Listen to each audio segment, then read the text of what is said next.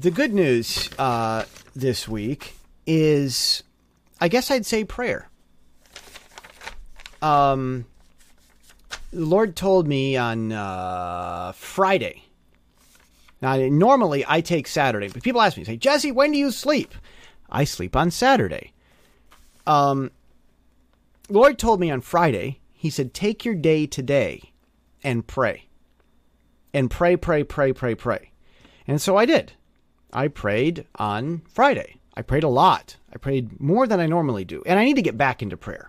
It's just it's a thing. And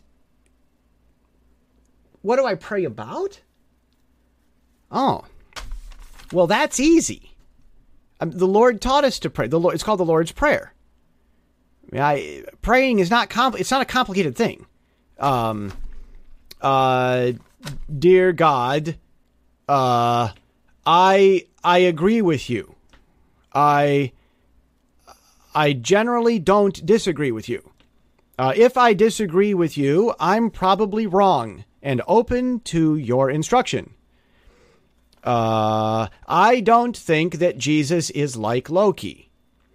I don't think that you are like Odin.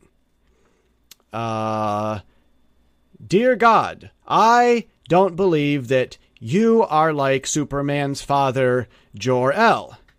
I don't believe that you live in outer space. I believe that you created outer space. And that arguably outer space lives in you somehow.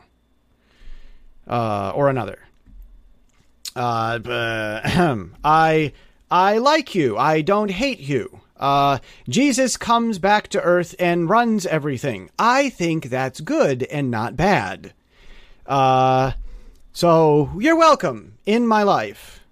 Come and do the good things you want to do. You know, that's how to pray. You know, it's not complicated. That's kind of the Lord's Prayer. You know, give me my daily bread. Jabez prayed that God would increase his borders and that he wouldn't cause pain. Praying is, people make prayer a complicated thing, and it's not. And the Lord told me to pray, so that's what I prayed. I prayed for peace in the world and justice everywhere, and for God to continue to give me daily bread, and yeah, so that's what I did. And you know, when I prayed, I got 10 times more productive. You know that you know that if you'll take a short time to pray the things you need to pray them a few times. Really, Lord, bring it. I mean, bring it. You know, if you take a little time to pray, your life will be more productive. You know it, so do it. So I did it, and my life was more productive. That was what I did this week. I suppose if I could share with you any wisdom of my random encounters this week, I'd say I just told a young man, careful with your joking. You're joking too much. He said, why? I said, well, if you joke badly too much, if you have too many negative jokes, you insult your friends as a joke, or, you know, cynical joke. If you have too much of that, then either your words have no power or your powerful bad words will hurt your life. This is a, you know, you want your words to have power. If you watch your words carefully, everywhere you go, you know, try to say things that if they were true or if they continue, that'd be good and what you want and stuff. That if taken literally, you'd be happy with the results, you know. If you watch your words and try to make them good, then your life will your life will be better. Your words will have power to do good things in your life, whether you're praying or whether you're just living. But if you use bad words all the time, either your words mean nothing, and then so you don't have the power to try to speak good things into your life. I mean, we're not talking magic tricks here, but your words can be a positive force of good in your life. You know, we want more positive forces of good in our lives, right? We don't want more positive forces of bad in our lives. We want force for good. Your life isn't going to be totally shaped by your words. But I mean, goodness, why not stack the odds in your favor, man? You know?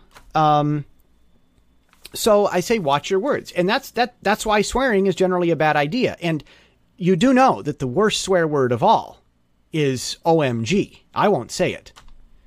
But the reason that that's bad is because it's a prayer. If you train heaven that when you call for God, that you don't mean it, your prayer isn't going to do anything.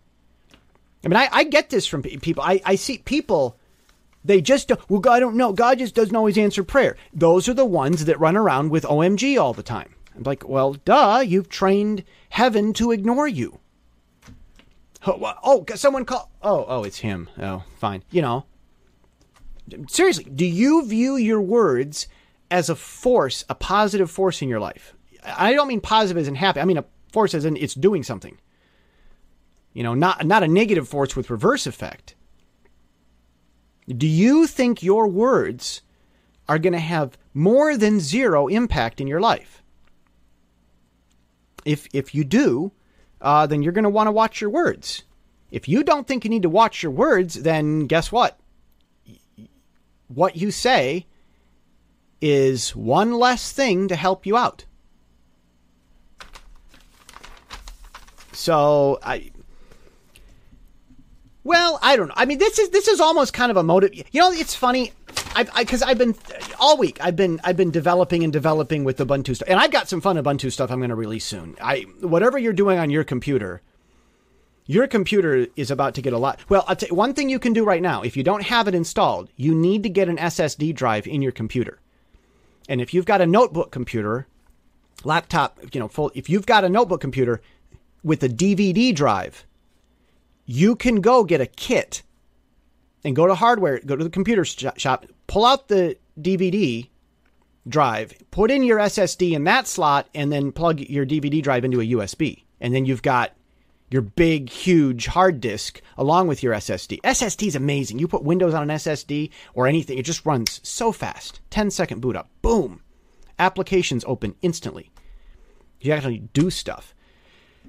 But I was going to write my semi-self-help motivational type of book, Avenue Guru. I was going to get on that this week, but I've had my buddy's computer that I'm supposed to install Ubuntu on for him, and that gave me opportunity to do some testing with some stuff I'm working on. So it wasn't in the cards this week. I had to roll with the punches and go with the motion of the ocean. And he said, that's fine. He says, yeah, use my computer for testing. Fine. I'm gone for a couple weeks. Go take it. We got to do updates. It was broken anyway.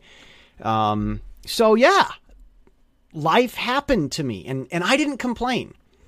But anyhow, since this seems to have been a theme all about motivational stuff, I might as well give you another idea on how things can be a positive force in your life by simply getting to the point. Some people would bend rules of gravity with friend or enemy to reward or punish, all as they see fit. Others give justice even to enemies. We prove which type of people we are in the small things. As such, gravity, being both jealous and powerful, takes note and agrees with us. Those who would bend gravity become the objects of chronic bad luck, while chronic good luck finds those who respect universal justice. There are two ways to create good and bad luck. One is agreement with gravity. The other is work ethic. That is most everyone's life story. And that is the point. I'm Jesse Steele, jessesteele.com.